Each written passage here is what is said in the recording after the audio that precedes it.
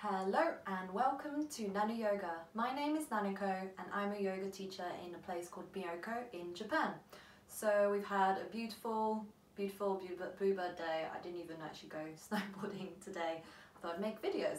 So I also teach yoga lessons throughout the winter in Akakura Onsen, which is where a lot of people tend to stay in Myoko. This place is super famous for its really deep snow. Some ski resorts in the area have up to 500 centimeters base already, and it's just the start of February, so we've had a pretty epic winter. So this yoga class is a core for snowboarders. It's about 7 lessons, and if you would like to continue to practice this, you can download the PDF or straight into your inbox, so you can kind of get it onto your phone, laptop, iPad, I guess, or Android, if you'd like to practice this at home. And don't forget please to subscribe to my Nano Yoga channel and like the page, and if you have any comments I will for sure reply to you, so let me know in the comments below. So let's get started. So we're going to start in downward facing dog. So from here, pressing the palms down. You're not actually quite in a plank pose yet. We're going to get into our down dog. So here I'm just going to bend those knees, depending on if you're doing this in the morning or if you've already warmed up a little bit. If you're in Japan, you might have had a hot spring bath and onsen. But here I'm going to straighten my legs and pressing the heels down towards the floor, pressing the chest down towards the mat. We're going to stay here for about 4 more breaths. So this is more of a stretcher than a core worker, excuse me. 3 more breaths.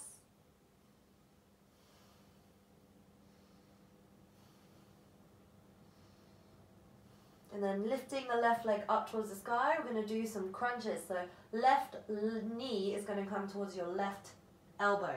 1 breath here. And then another inhale, staying here. And then exhale, bringing that left leg behind you. Next we're going to inhale, you're going to bring the knee in towards your nose. 1 breath here. Then inhaling, staying where you are. And then exhale, bringing it behind you. So actually the more you hold it, the more you'll feel it in your body. So inhale, staying where you are, and exhale, we're going to bring the left knee towards your right elbow. 1 breath here.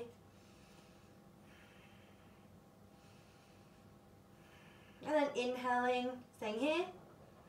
And exhale, we're going to bring that left leg behind us. We're going to stay here in 3-legged dog, but here what we're going to do is align those hips, bringing the palms down on the mat. 1 breath here. And then bringing the left leg down. We're going to do this on the other side. So lifting the right leg up into a 3-legged dog. And as you exhale, you're going to bring the right knee towards your right elbow. 1 breath here. Inhale, staying where you are. And exhale, you're going to bring the right leg behind you. Next one, inhale, bring your knee in towards your nose. 1 breath here. And then inhale, staying here. And exhale, bring it behind you. And then next inhale, right knee to left elbow. 1 breath here. Oh my god, I'm getting tired. 1 more inhale, staying where you are. And exhale behind. And like we did on the other side, you're going to stay in your 3-legged dog, but here you're going to align those hips. So you're not going to open too far to the side. Just bringing yourself down. 1 more breath here. And then you're going to bring the foot down, right foot down. We're going to walk those feet towards the front of the mat. And here, you're going to bring yourself up, hands up towards the sky. Inhale. And then hands together in front of your chest to a prayer position. Gasho. Japanese, sorry. And then here, you're going to bring the right foot up slightly and lean into your left foot. And we're going to bring the right foot up slowly. And here, if this is enough balance for you, stay here. If you'd like to go further, but it's a bit wobbly, doesn't matter. This is for your core. So make sure you're grounding the left foot down.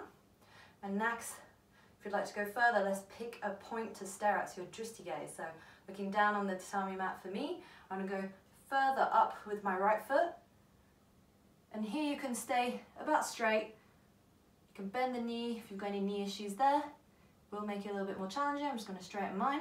But here what I'd like you to do is straighten those hips.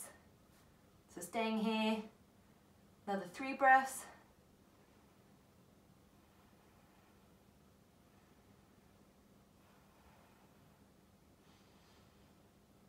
One more deep breath here.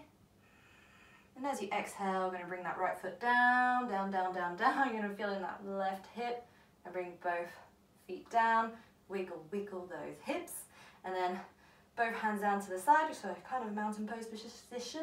Hands up towards the sky. Inhale. Exhale, hands towards your chest. Lifting the left leg up. So I'm not mirroring you guys, I'm literally on my left leg is going up. And here, let's bring it a little bit back and see how your balance is doing. So here you're grounding the feet down, bring the left foot back. And from here, if this is good for you, stay here. If you need to go a little further up, just with the toes kind of doing a bit of anchoring, it's not a problem. But if you'd like to go further up, further into the warrior 3, just look into somewhere that's not moving. So I'm going to look at the tatami mat again in the corner, and you're going to lift that left leg up, up, up. And here what I would like you to do, so even if you're a little further, is straighten the hips. So you're going to left hip a little further down, bring your left foot up. So if you'd like to, you can go straight as you need to. I'm going to come up a little bit of a stroke on this side. I'm going to bend my right knee. 3 more breaths.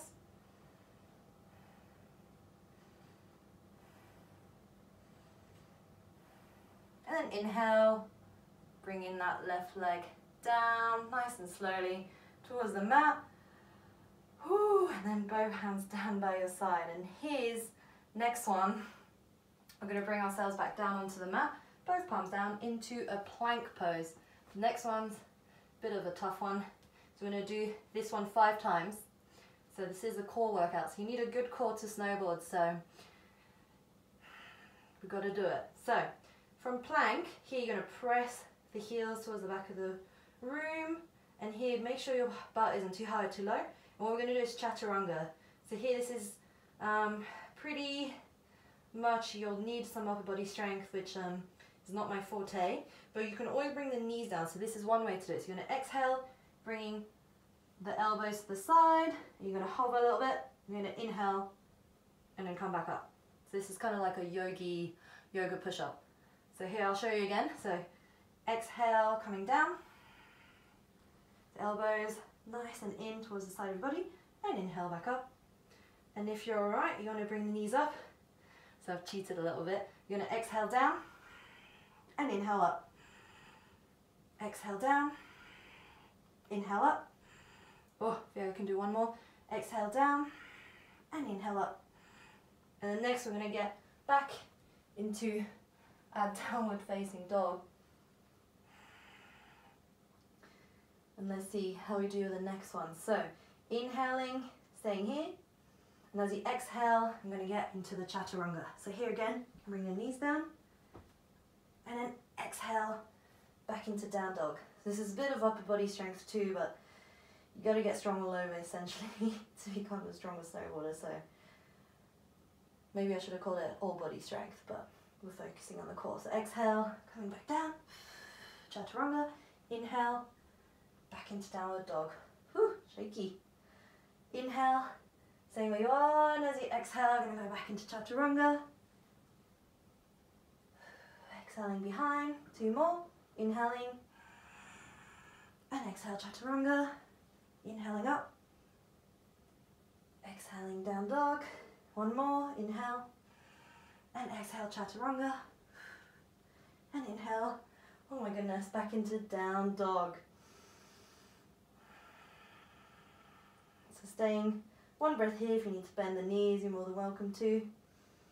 And then bringing the left foot forward and right foot crisscrossed. We're going to get onto our bum. Final pose. So get into boat pose. So here you're going to balance on the bum and you bring your hands. So there's 3 ways of doing it. So I'll show you them. And then you're going to balance on the bum a little bit, point the toes down, and bring the feet up. So this is one way of doing this pose, boat pose. Chest open, shoulders down, looking forward. You can even put a little drink there on your shins. So they're nice and straight. And next, you're going to bring your hands to the side. 1 more breath here, or 2 more breaths here. Chest open. Then final 1, 2 more breaths here. Legs nice and straight. There'll be a bit of a wiggle there, or shaky, shaky. And exhale, lying all the way down. And then here you can stay here for a couple more minutes in Shavasana. So inhaling through the nose and exhaling. If you're in a rush, coming up nice and slowly. Get into a comfortable seated position.